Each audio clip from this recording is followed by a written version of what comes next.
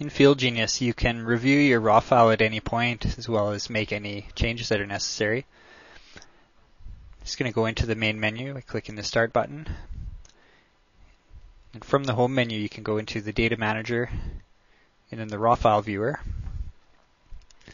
And we're automatically taken to the end of your raw file. If we scroll up, we'll see the raw records for this job. What I'm going to do is just hit this Show Map button, and we'll see our job over to the side here. Now, any line that we click on, it'll show us on the map what was done at that point. So for example, this OC record is where we occupied this point. You can see it putting the total station there. When we shot the backside, you can see the shot to the backside. And similarly down here with the SS's, these are all of our side shots. And as we click on these, you'll see that particular shot that was taken.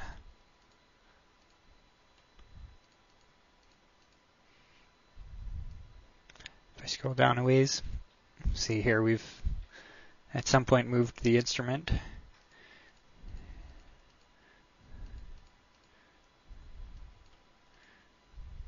And so on.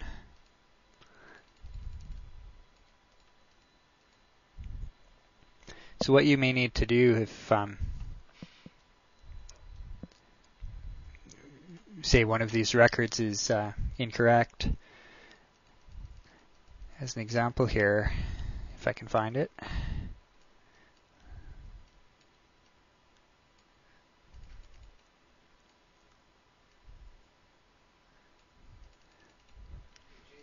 These 2 points here, shot 61 and 62, I accidentally shot with the wrong description. So I want to change it from EDS to manhole. So if I edit that record, it opens up the editor. And I'm just going to take that out and change the description to manhole.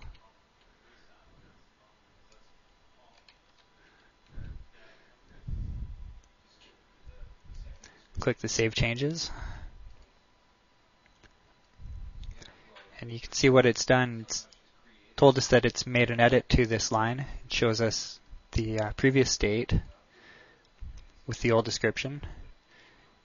And then just below it is the new line that we've replaced it where the description has been corrected. I'll do the same with this one.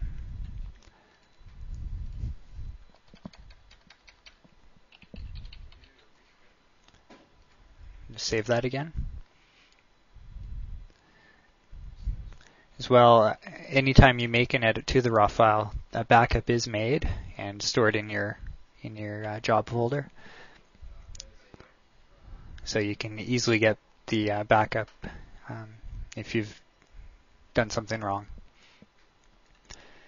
So what we need to do now is reprocess this raw file to make these changes take effect. So shots 61 and 62 will have the new descriptions. So I just click the reprocess, and then we'll close the raw file viewer.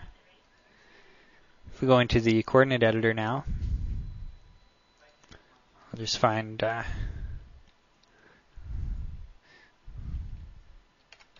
go 60 to 64.